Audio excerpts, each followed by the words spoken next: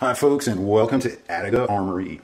Now, I remember from way back in the day, I was looking around on internet forums for gun information and stuff, and I remember seeing this kind of notion floating around that if you load or chamber rounds of ammunition into your gun too many times, that it'll actually, from the action pressing that and forcing that round up against your feed ramp, that it actually will compress the round and it'll actually press that bullet back into the cartridge case, causing the cartridge overall length to get shorter, which could result in dangerous pressures happening when you actually fire that cartridge. I can see why that could be true, and I kind of want to find out how true that is. Like, you have to do it 50 times, or do you only have to do it 5 times? Now, before we jump in, please remember to give us a thumbs up and subscribe if you haven't already.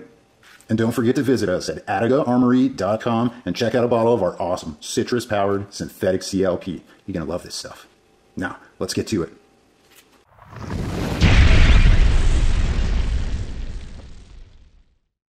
So I pulled out this old box of Federal Premium, and this is 9mm Luger defensive ammo. These are 147 grain Hydroshock, and these are actually a pretty old batch. I think this is probably from, I don't know, the 90s.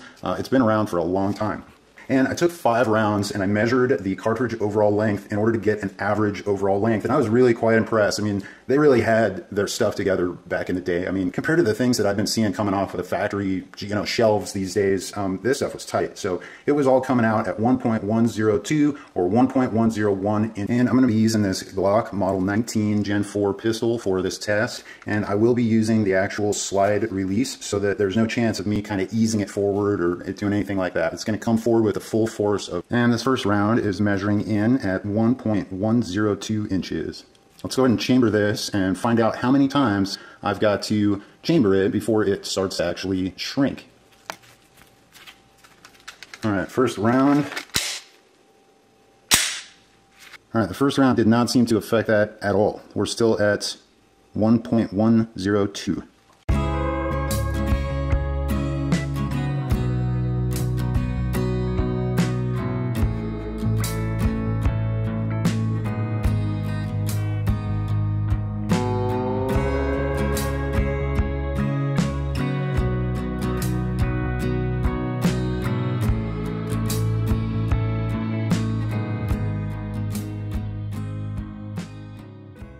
Almost looks like it increased in some areas. The bullet's starting to show some signs of deformation around that hollow point. I can see it. Not sure how well you guys will be able to see it, but I am able to see it. It's around 7 rounds, but the cartridge overall length is still well within specs. Let's keep going.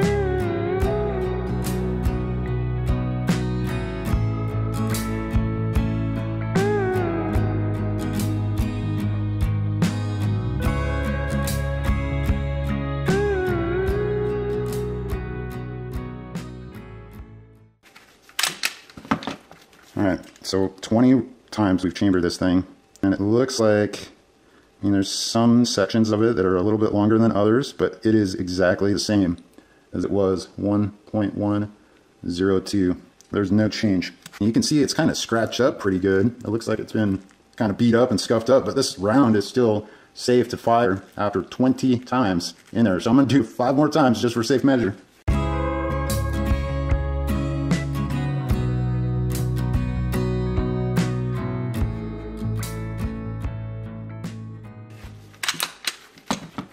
Alright, so that should be like 25 times that we've done that. Chambered this same round. Now there's definitely a side of it that is starting to droop, but it's still within specs.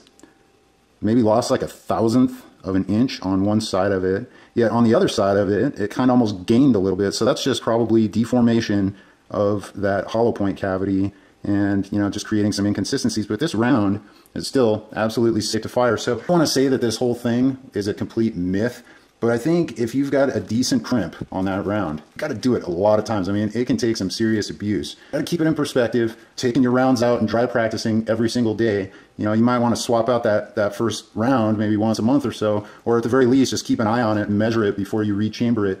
But for the most part, I mean, this is just almost like a non-issue in my opinion. So anyway, I hope that was helpful, and thanks for bearing with me through all those rounds. And we'll see you again next time at ATTRIBUTIONS Armory.